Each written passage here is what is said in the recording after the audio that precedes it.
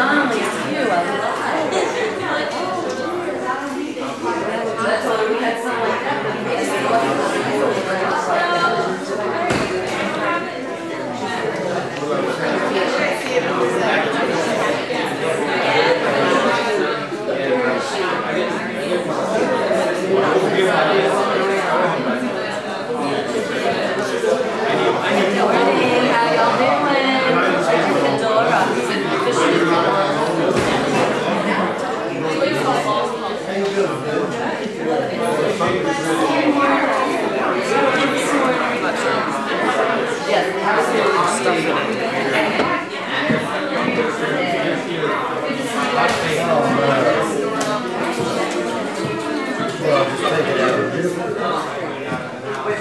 You got broad shoulders.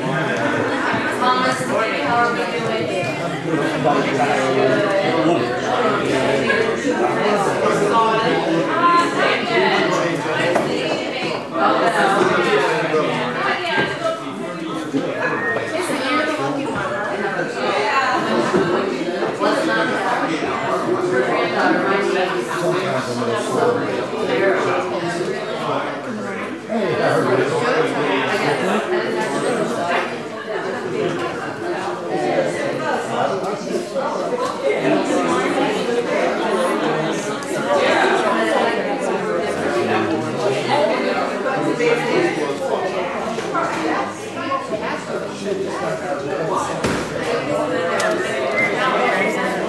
Chair's all set up and going.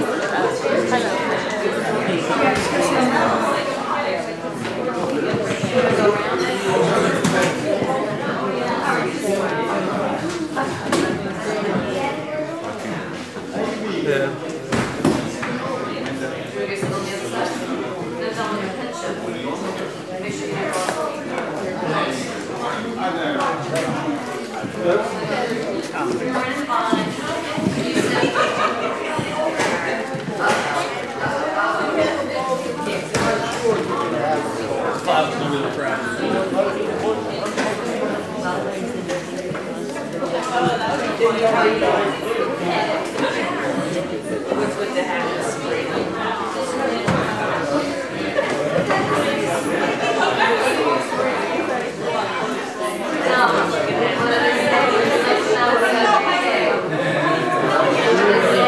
Good morning.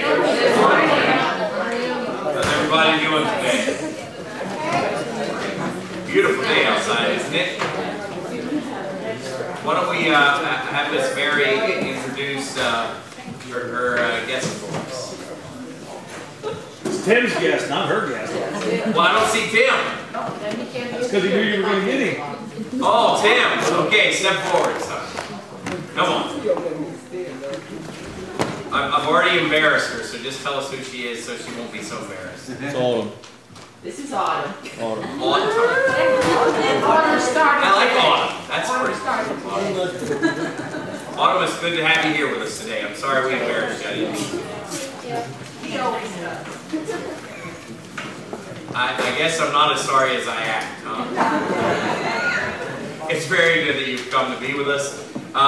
We have coming up a couple of different things that we need to make sure you're aware of. First of all, this evening, we do have choir practice at 5:30. However, I want to make you aware that choir practice is only for a half an hour. At 6 o'clock, we'll be dividing up to go into the various rooms with the teens or the youth tonight, the Olympians, for the purpose of, it's a parents' night, and we're going to allow you to have an opportunity just to get a glimpse, a window of what they do in those groups so you know better how to pray. Suggest if you sat in youth last year, sit in the Olympians this year, unless you have kids only in one group or something. But don't be afraid to mix it up and get into either of the rooms. The Olympians will meet downstairs tonight so that you don't have to take the stairs to go all the way upstairs. So make sure that you come, and please don't say I don't have any kids, or I've done this for a few years, or whatever. If you can come, support them, encourage these young people. There's nothing better they can do than to memorize the Scripture, be faithful in the Word of God, and grow up learning and doing that. So keep that in mind, and it will help and encourage you, okay? So please come tonight. It'll be from 6, and the whole thing's supposed to be over about 7:30 tonight, okay?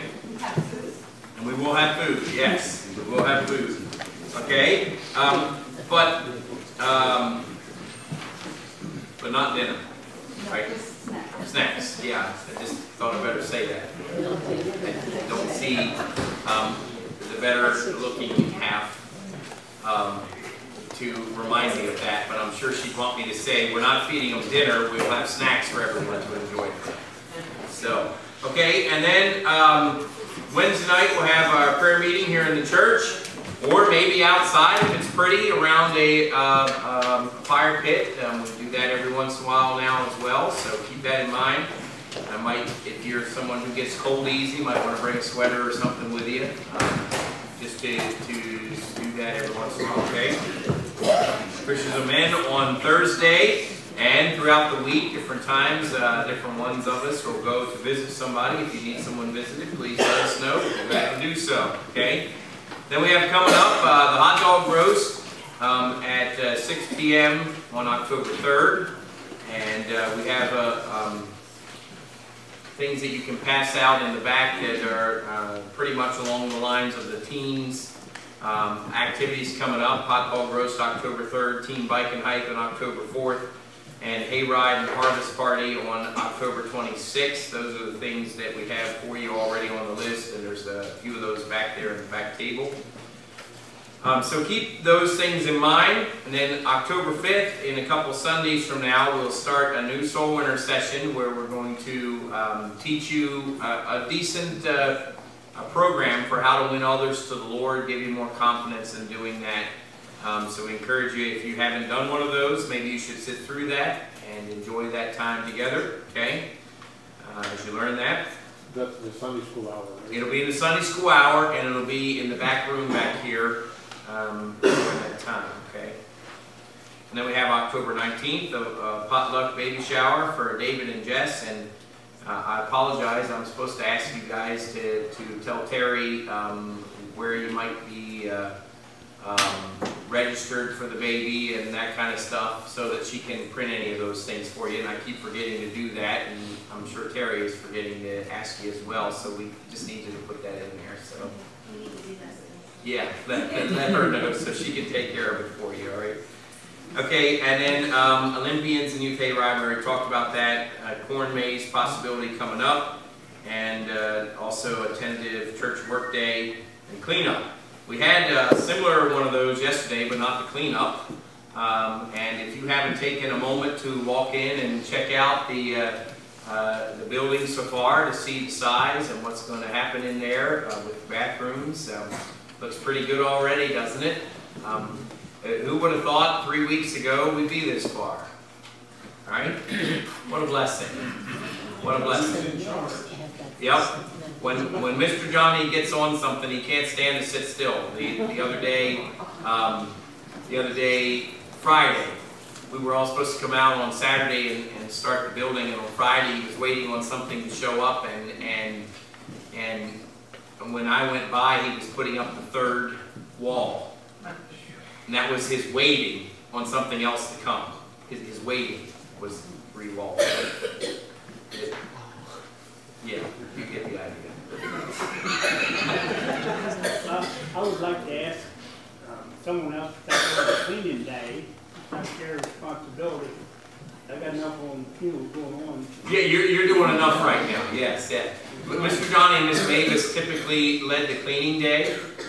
And so if someone else would like to step up and say we'd like to be the ones who are responsible for making sure everything gets done, and you know, it's not that he wouldn't give you a list of some things that he has on his mind, but if you'd like to be in charge of that day, please see Mr. Johnny and volunteer for that, so that we can have a good cleaning day and deal with some things, okay? All right? And that will be a good help, good show of concern for him, considering that he is working the long hours and constant. I guarantee you that he slept well last night, because I didn't work near as hard as him, and I slept well last night. So, Yeah, absolutely. Any other announcements? Yes, ma'am? James and Sarah are expecting their child a week from tomorrow, but there are indications it could be sooner, and she has to have baby this week, so we'll put her straight. All right, so to fit your schedule, the baby has to come this week. You want us to pray that way.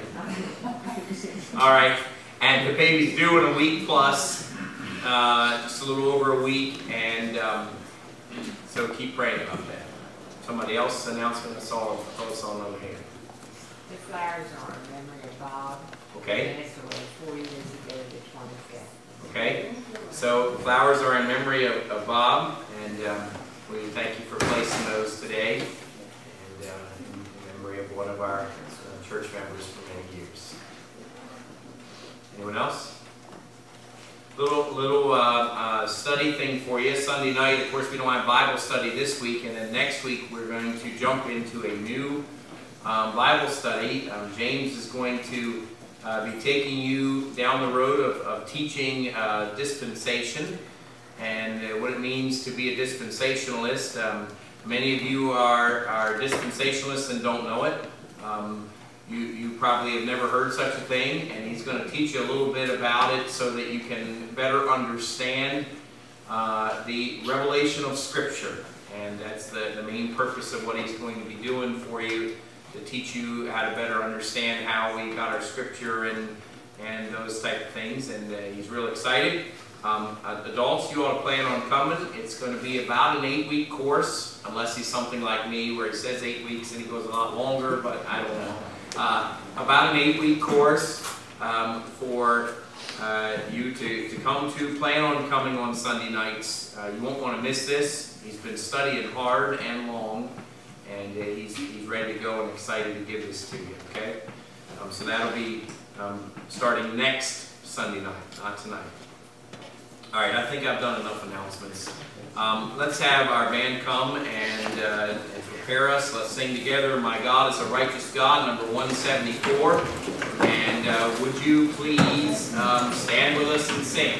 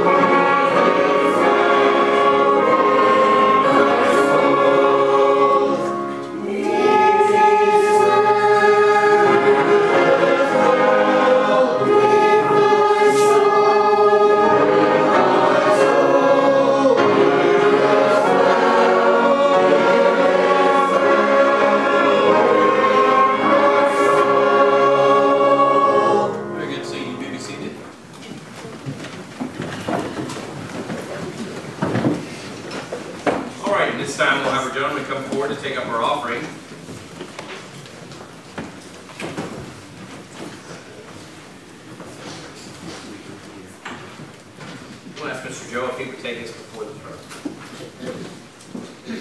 Most gracious and Heavenly Father, we thank you for the many blessings that you have bestowed upon us each day. We thank you for the ones that we do not thank you for at this time, but we take them for granted. We thank you for your Son, Jesus, who gave his life upon the cross to save us from our sins if we believe in him and confess him. We ask you to be with the number of those who are here this morning, for whatever the reason may be, if we're traveling, give the travelers mercy. If not feeling well, we ask you, if thy will, lay healing upon their soul. We ask you to be with those who are sick and in the hospital, God, and direct them and be with those who've lost loved ones. We ask you to be with the crew that's working on the building, give them safety and wisdom as they go forth on the bathroom. We ask you to take these tithes and offerings to be used to glorify thy name. Say all these things in Jesus' precious name. Amen. Amen.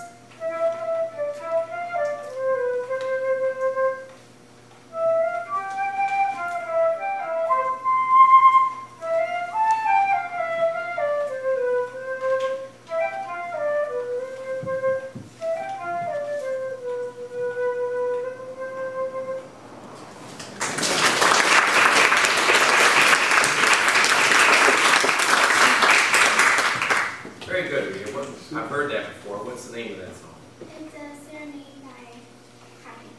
Serenade by Happy. Very good. I like that. Okay, let's bring back up the band and we'll sing our final hymn. Number 355, Jesus Paid It All.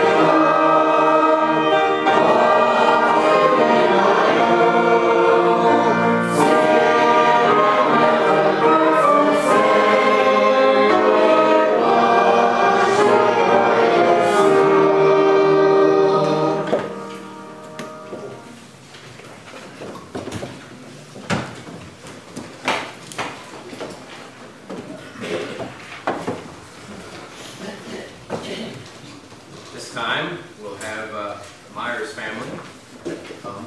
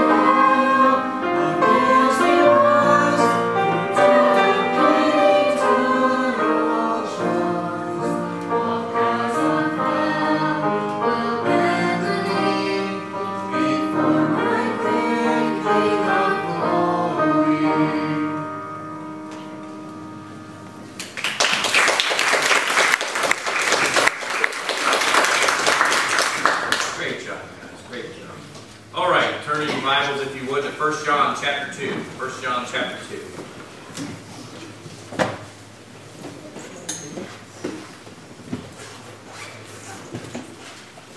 First John chapter 2.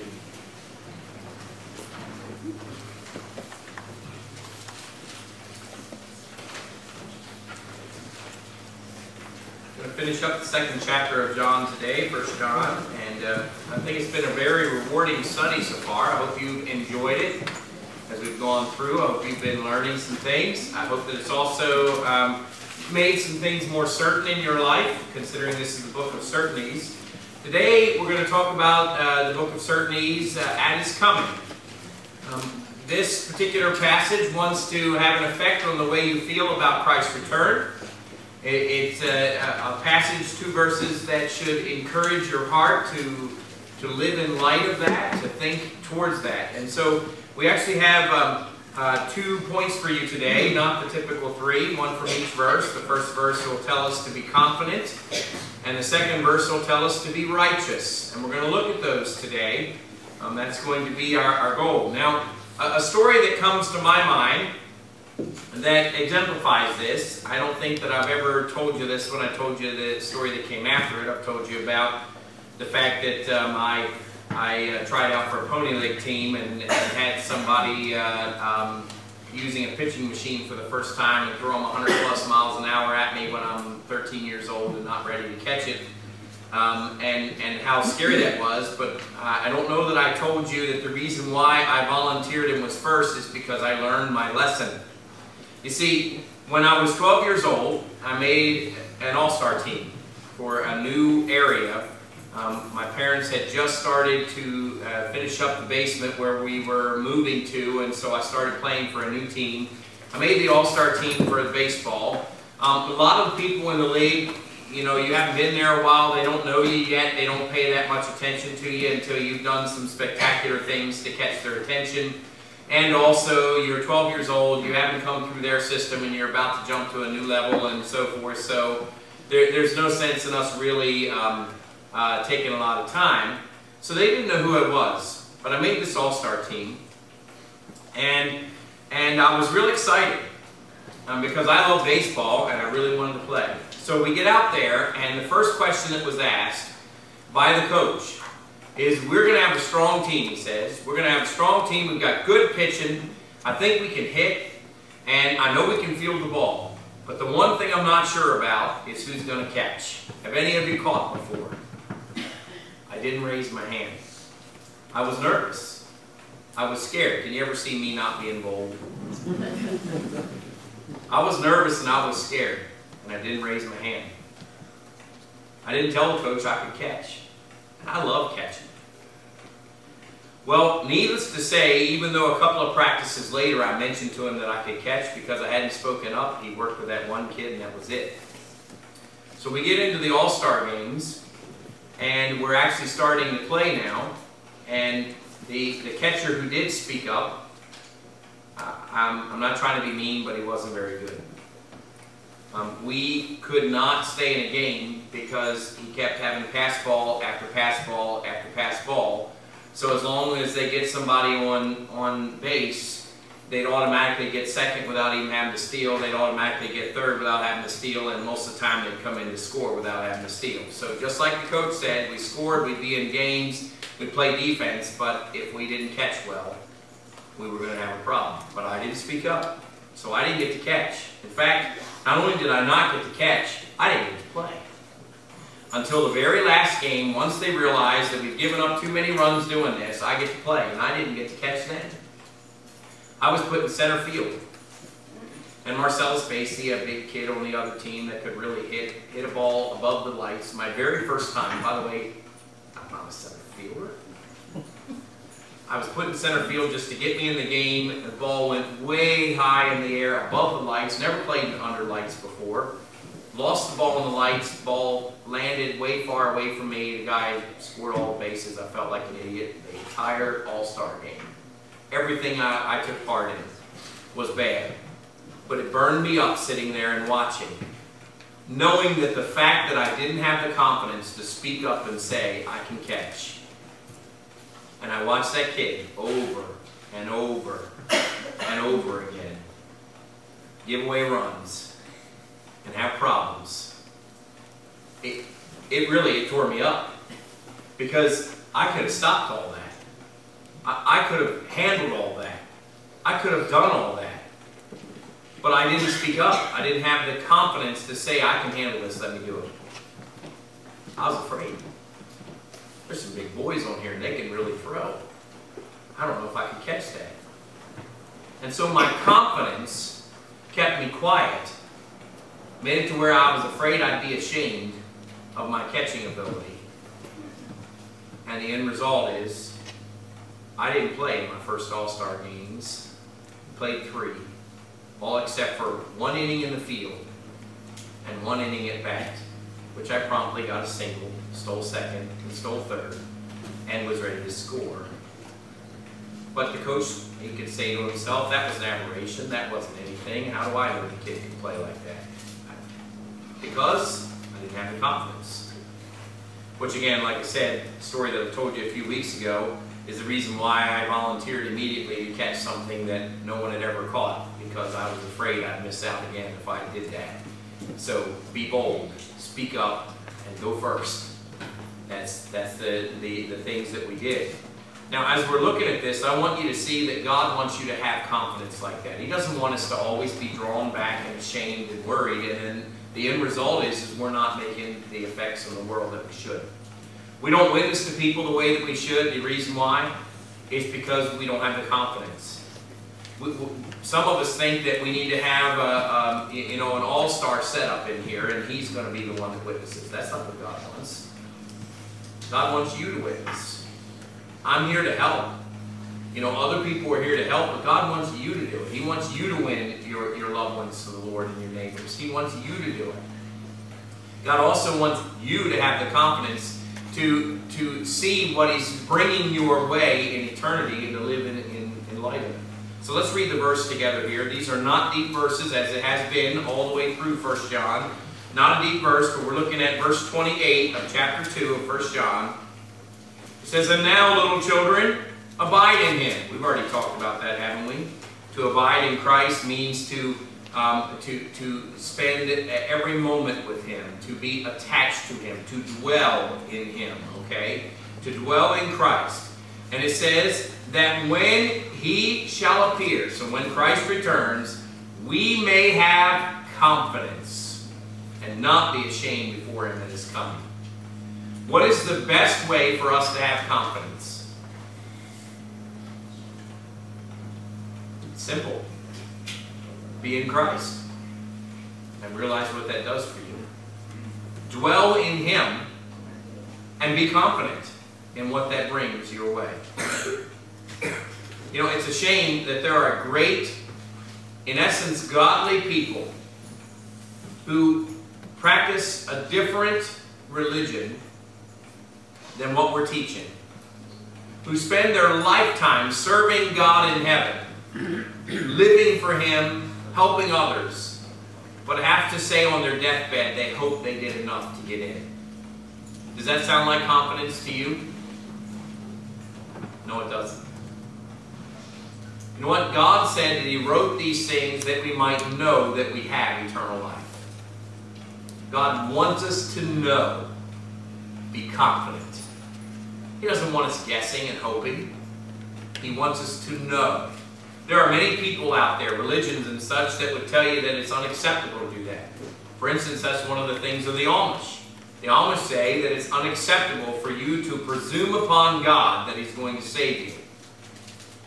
It comes out of a certain type of theology, but it really should come down to not it doesn't matter what we do, no, and not that we can't make a part of the decision, no. It should come down to God said He'd save me if I trusted Him, and I have trusted Him, so I am what? I'm saved. Have confidence. And do it. But this is taking it past just the salvation. I don't know if you understand that. This is taking it past the salvation.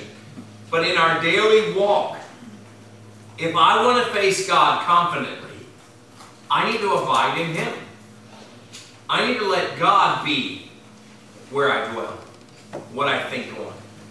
And when I do, my confidence will be great.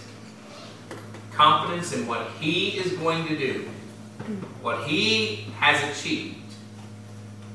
Confidence. But instead we end up ashamed. Why would we end up ashamed? Well, part of it's because we didn't dwell in Him. Part of it's because the devil convinced us of things that happened 25 years ago. And we let that ruin our confidence.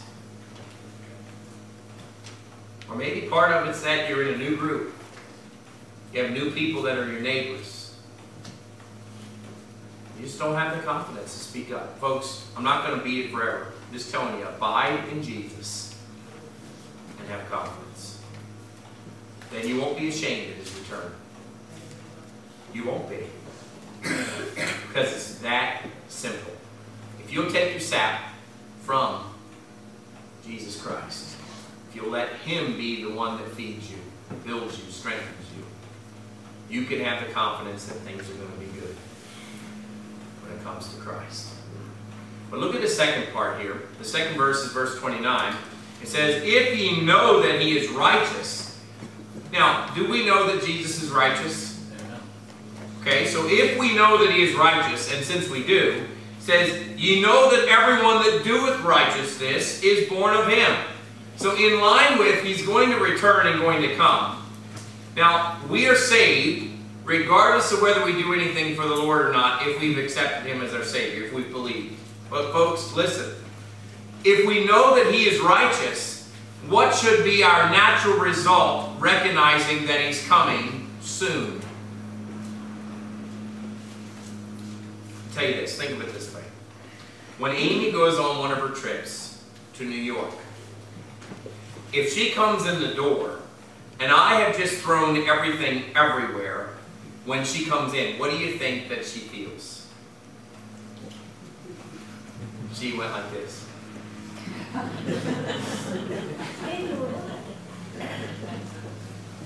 That's exactly right. So since I know that I have a wonderful wife who's coming home, what do I need to do? Prepare. What if I'm not sure what time she's coming home or when? I better stay prepared, right? Because I don't want her catching me off guard. And then here I am with the piles of the laundry and the piles of the dishes that's going to make her feel like, oh, I'm just getting in the door and I got all this work to do because you didn't keep up with it. Let me ask you something. If God is righteous, and He is, then what should you be doing? Knowing that He could return at any moment. You should be prepared, which means you ought to be righteous. Well, let's define righteousness for a minute. What is righteousness? Righteousness is getting to the right result the right way. Many times we Christians think it doesn't matter how we get to the right result as long as we get there. And my wife has a favorite saying. I'm going to get myself in trouble now. Yes. I tend to say that I have cleaned when I pick up and have everything put away. My wife says, no, that is picking up. Cleaning is vacuuming and dusting. I hate dusting. Vacuuming and dusting and scrubbing floors and doing the necessities of the bathroom and so on. That is cleaning. So don't tell me you cleaned when all you did was pick up. You know what? There are a lot of us spiritually. A lot of us spiritually who do the cleaning that I call cleaning, picking up everything and getting it all put away, but that are unwilling to clean the righteous way. I'm just pointing out to you. It's a very simple message. He's coming. And at His coming, if you want to be what you ought to be, then abide in Him and be confident in Him. Be righteous like He is. And you're only going to do that if you're abiding in Him. So abide in Him, be confident, and be righteous. And when He returns, you're not going to say, oh, I'm ashamed of what I've done. You won't. You'll be happy to see Him and excited that they've come in the door. Now, there are times that I've made a valiant effort to get everything done. I've not fiddled around and I haven't made a big mess, and it's not that, I don't want you to think that my wife is very demanding. That's not what I'm trying to say. But I want to please her, so I do things a certain way, okay? And it's not like she'd scream at me if she came in the door and I had everything laying all over the place. I'm not saying she wouldn't be disappointed. Did you see her head come up when I said that? But the thing is when you want to do something, you work hard. But there have been times I didn't make it. I was running everywhere and I didn't make it by the time she came in the door. Now she's like, thank you, honey, for trying, and I'm disappointed. I let her down. Listen, if you don't want to be ashamed, get on it now. Stay on the job right now and be what you ought to be in Christ because you're abiding in Him, dwelling in Him. Let Him change you. Take away the shame, make you confident, and help you to be righteous. God wants you to be like this because He wrote this book so you'd know. He's going to return soon. It mentions it twice in our little passage here. So how about it? Are you going to be like me? A little guy on the bench, afraid because he's in a new league. He's only been around playing in this league for 3 months. Scared that no one's really paying attention to him and doesn't speak up and regrets it. Is ashamed of even being on that team because we played so horrible and it's my fault because I didn't speak up. Are you going to be that type of Christian? Are you going to have the confidence and stand up there and saying, I'm dwelling in Jesus and whatever He wants I'm doing, so I'm in. Let's go. Will you have the confidence you should? Will you be righteous? Every head bowed, every eye closed, no one looking around. I told you, not a deep message today, not a hard message today. Yet it's one that should really touch us.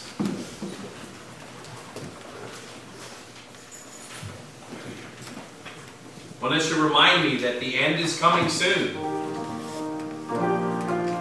Who knows when Christ is going to return? Are you prepared?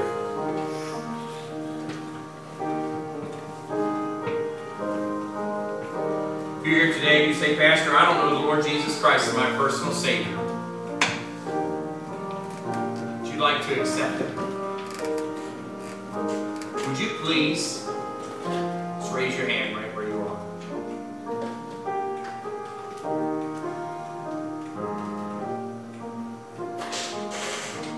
Christians, as we sit here together, not a hard message, not going to keep pounding it. Do you have the confidence that you should? Or are there some things you need to change? Are you righteous like you should be? Or are you only cleaning the surface? Which God doesn't call real clean. Are you righteous? Maybe there's some things you need to give to the Lord. Maybe there's some things you need to change or give away to God today. The altar is open. You come.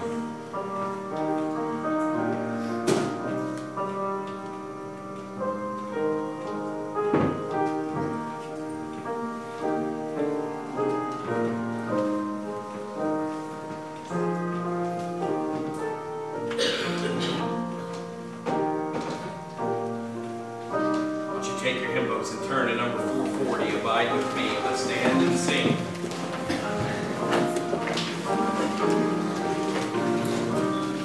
Lord, speaking to your heart. The altar is open. Abide with me.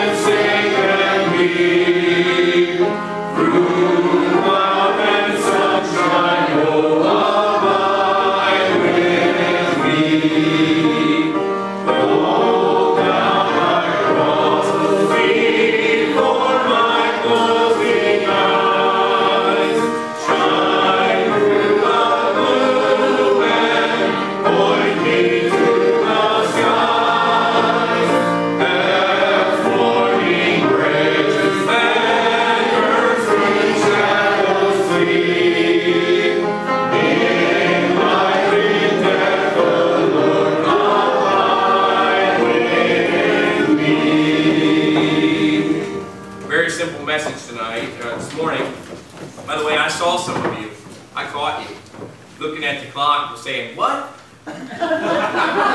Is he sick? I saw you. No, seriously, don't forget tonight, come back at 5:30 for choir, 6 o'clock for going into the different rooms with the kids just to get a picture of what they're doing. And I don't know if Mr. Johnny would be interested in going out there. Some of you I know would love to just look in there and let Mr. Johnny give you a little bit of a look into the bathroom so you don't feel like you're not allowed because there's red on the outside. Just don't let the kids run around, okay? But Mr. Johnny will let you go in there. He'll open the door for you and everything if you'd like to go in and just walk around and see what all is happening in the bathrooms there, okay? Mr. Hank, would you close to the word of prayer? Heavenly Father, we thank you for your encouragement that you want us to live all out for you, to be everything that you put in us in the first place. And we pray, Lord, that when we hold back, that we're not really trusting you and not really spending enough time to know your will and be like you, that we are actually letting ourselves down, that we're not being all that you designed us to be. And we pray, Lord, that you forgive us, that we'll take you, and that we'll live all out for you. In Jesus' name we pray. Amen. Amen.